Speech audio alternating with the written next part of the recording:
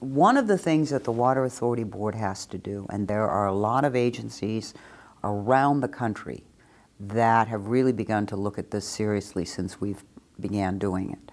They have to adopt a 50-year resource plan every single year.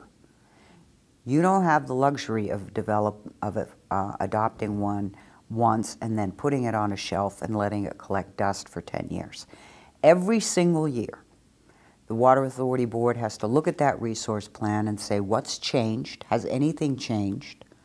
And if things have changed, modify the resource plan to reflect those changes. That resource plan we submit to the state engineer every year, and based on that resource plan, the state engineer signs subdivision maps. If that 50-year plan has a hole in it, he stops signing subdivision maps. As the drought began and the criticality of water for Southern Nevada became more acute, it is now attached to every SEC filing for every corporation in Southern Nevada. It's attached to every bond offering.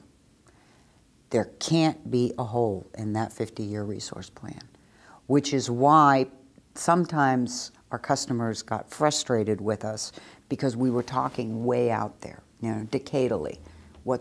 We had to. We have to think 50 years out in front of ourselves every single year.